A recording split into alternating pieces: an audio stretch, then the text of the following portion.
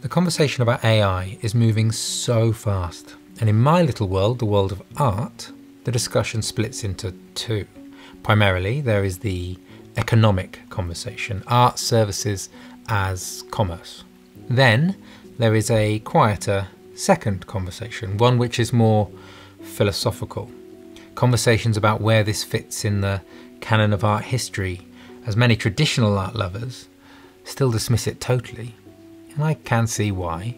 Invested as they are in last century's concepts of art, they have yet to see what's coming.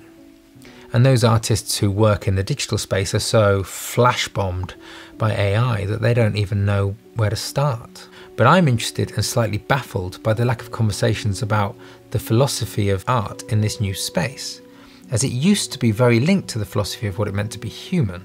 It's easy to dismiss the importance of this conversation as psychobabble. However, Generation Z and those growing up in this world are the most digitally native, connected generation. But all studies show that they are also the most lonely, the most nihilistic, with the least hope for the future by their own definition. This is the generation that are going to have to live with, work with, and manage the proliferation of AI. I don't want them to just roll over and let AI manage them. When it does become dominant, and it will in many areas, and we may potentially bow down to its knowledge and wisdom if it doesn't understand us, because in our creation of it we didn't understand ourselves, then we are doomed. So at risk of sounding like a utopian, hopelessly romantic artist, I want to try to express why art is not just about self-expression. There is a quote that I use to death from the artist Edward Hopper, who says, if you could say it in words, there would be no reason to paint. I'm going to try and do just that. And I'm going to probably make a total hash of it too.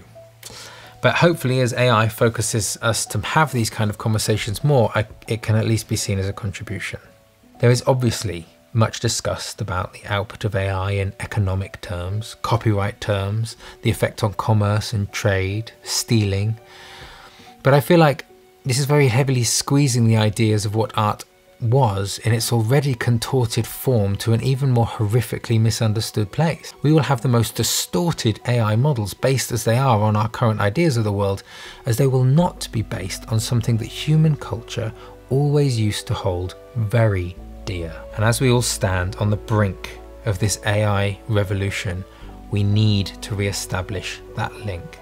And it's something I plan on spending the next year or so exploring and fighting for. So what we call art today has become a deformed, mutated Frankenstein from its origins. Today the word is almost useless. Discussions about what is art has become so tired. Pulled by philosophers for at least 100 years, polluted by commerce, and then torn away from the public by an elite navel-gazing art world, where artworks at the peak of the Academy's admiration are nothing more than business investment opportunities for the rich, the bourgeoisie, which in turn patronise the proletariat, the public, as they do not see the value difference between their kids' scribbles and what adorns the galleries of contemporary art. Because really, there isn't any difference. But I am not blinkered by my passion for art. I don't blame this at the feet of any particular economic system, and oddly, for an artist, I actually disagree with a lot of public funding for the arts. I believe so strongly that art can stand on its own 2 feet that if you apply external supports, you have to justify which versions of it get support, and you end up too influenced by what's good politics or self-serving optics of why you're doing it. The art they then make is pumped with value because of the story of the artists or the community it came from, not with the value of how people connect to the output. It waters down the concept of art so much so that asking any adult what is art appropriately gets more sighs than sincere thought, and it's in need of a severe resuscitation. I am hoping that as AI develops, it will close the loop on all this ambiguity. Once AI can make anything and we can't tell where the human ends and AI begins, I think these shitty modern definitions of art will finally be extinguished and put out of their misery. And I think art that connects us back to who we are as humans will be revitalized. To talk about art and AI art, we do have to bounce between quite romantic ideals of the power of art, its benefit to humanity, and cold realities of commercial utility and how it benefits the economy of the culture. But this is a balance that artists have always had to make. Those who create for the love of just pure creation and maybe have another job don't seem to really mind or worry about it. But artists who are professional in their craft always thought that AI would come for their jobs last. They would think it's so hard to be creative as a human and to monetize it that obviously AI is going to come for the easily trainable professions first. It would be a benefit to be creative in this new age. That's what everyone thought, but it risks being totally the other way around. Artists are freaking out, and the corporations and businesses that hire them are gleefully looking to cut costs on their commissions. If you associate the ideals of a traditional artist, even artists who use their creativity for successful commercial purposes like architects or film producers, graphic or game designers, their curious, creative temperament normally feels a bit icky about the values and morals of big business, but given the opportunity, they often align with them, if the price is right.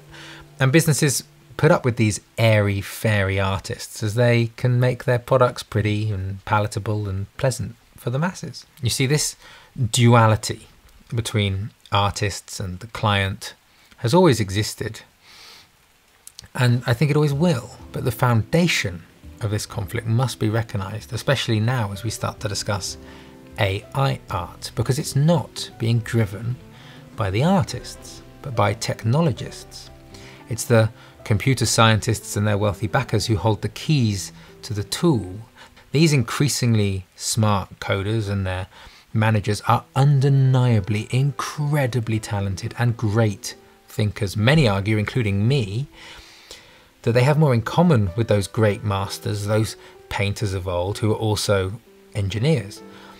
But does Silicon Valley represent the morality of the populace? In the days of old, the church, the royalty or the aristocracy held the power of its time, and it looked to ingratiate the masses to their ideas through commissioning of great works of art, just as the international brands and blockbuster production houses of today are doing the same.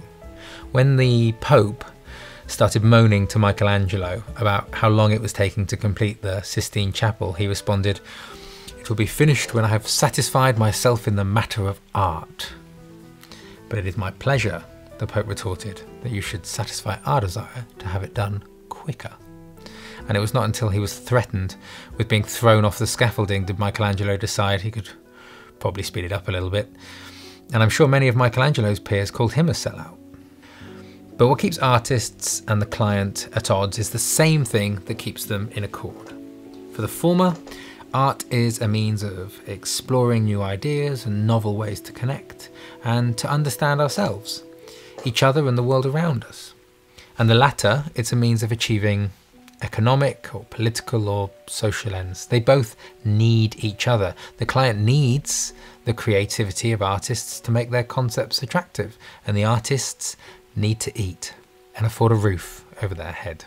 But this framing of AI art, or before it digital art, had already become uncoupled from art in its purest sense. I'm going to tell a story to try and illustrate my point, and I'm going to go a bit off the beaten track with this one, so bear with me. It's a story about ignorantly trying to grow your own food. If you've ever done this, perhaps just one small pot on the window ledge of your city flat, as that's all the space you have, you might try and grow a few tomatoes. After months of watering, you get two lovely, ripe-looking tomatoes, and happily you pull them off and you pop them in a salad, and then you savour them for all you can, and you think, oh Jesus, that wasn't really worth it. I mean, they were fine, they weren't great, and then never do it again. Think that was actually a total waste of time and just get them from the supermarket in future. All ideas of being self-sustaining dashed. But something else did happen in that process. It wasn't about the 2 small, uninspired tomatoes in your shitty salad. Each day in the months leading up to that disappointment, you got a joy from watching it grow. You marveled just at how it did it. You saw and understood better how your food manifested in the world. Then, if you took a seed from one of your grown tomatoes and you replanted it back on the windowsill, you witness a full cycle, a cycle we intellectually all know exists, but we are emotionally completely detached from. The next day, what your body doesn't need from those tomatoes leaves you, and you don't even have to think about that. You just visit a piece of porcelain and press a button. Now, I'm not suggesting that you use that to fertilize your tomatoes, but it does tell you how far away from this cycle we really are. And it makes you think about the other inputs to that cycle. You bought this soil to do round 1. Has it got enough nutrients in it to grow round 2? And then later you may walk past a view of trees, one that you love, and look at the topsoil for the first time and see that it's just mushed up leaves from the previous autumn's falling foliage. Notice how over the years it's pressed down and down to ultimately feed the very trees that it came from. It makes you see the cycle of growth and decay. Then on the metro on your way to work, you may notice a little bit of green growing through the cracks in the pavement and start to realize just how plastered on this human created world is. Say the next day, you give up your green-fingered ideas of being self-sustaining and decide instead to buy a sketchbook. You're going to try out being an artist instead. Grand ideas about drawing that line of trees you walk past, or go back to the metro station and draw that environment. And the final output, the drawing you produce, just like the tomatoes, is a total disappointment. Underwhelming. I'll just take a photo next time. Much more efficient. But in the process of drawing the scene, you became infinitely more connected to it. You notice the way branches stretch in the wind, feel a big gust of wind coming and start to predict how the view will react to it, or the internal worlds of the faces of the people rushing for trains. You notice how you capture movement differently to a camera. You see value in representing how you feel more than what the camera sees. You see things you've not noticed before. You wonder why you struggle to depict what you witness. Your clumsy marks don't look like the people, as they're not staying still enough for you to even try and draw them, so you do some flowing, strange lines that look nothing like people, and you see how you are exploring and understanding more than just how something appears. You never noticed that before because you never really looked. Drawing, you are forced to really look. The view becomes more real, the medium more real, the tactile process more real, the trees, the people moving around you more real, and you understand reality better. That's why I make art. I don't make art just to have a good piece of art at the end, and I get nothing in copying a photograph to look like a photograph, and that's fine if that's what people do. But for me, I don't understand anything more. I may understand more about photography if I draw photographs, but that doesn't really teach me anything more about reality. So someone taking a photo of that scene and telling an AI model to replicate it as a pencil drawing and showing me and going, look, it's made a better drawing than you. It's a better piece of art. I go, sure, I agree, but it totally misses the point of why I drew mine. Now, if someone wanted a hyper-realistic picture of that scene, the most efficient way to give it to them would be to use these tools, obviously. And that's where the commercial value comes. But that way of thinking has just totally dominated any discourse around art. And no one now remembers why they were drawn to making art in the first place. It's not the same thing. It is a confusing subject. It's difficult to explain, and I trip over myself with it all the time. But I do have a sense that the feeling I have is actually quite simple. Historically, many people who were drawn to painting were not pulled by the same thing. Many of the people painting portraits before the camera came along were simply technicians, solving an engineering problem of creating the illusion of a person's likeness when they are no longer there. Or a doctor who, by necessity, has to do anatomical drawings. Looking back, we call that art and we call them artists.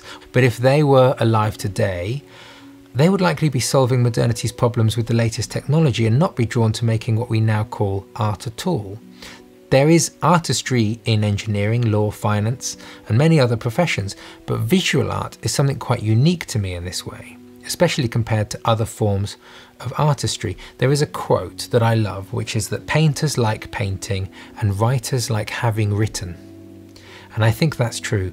Painting is more about the process. I love writing also, and I get more from having something finished than the stress of writing it. Equally, I have a lot of fun on Midjourney, which is an AI diffusion art generating tool. But it's a lot more like writing.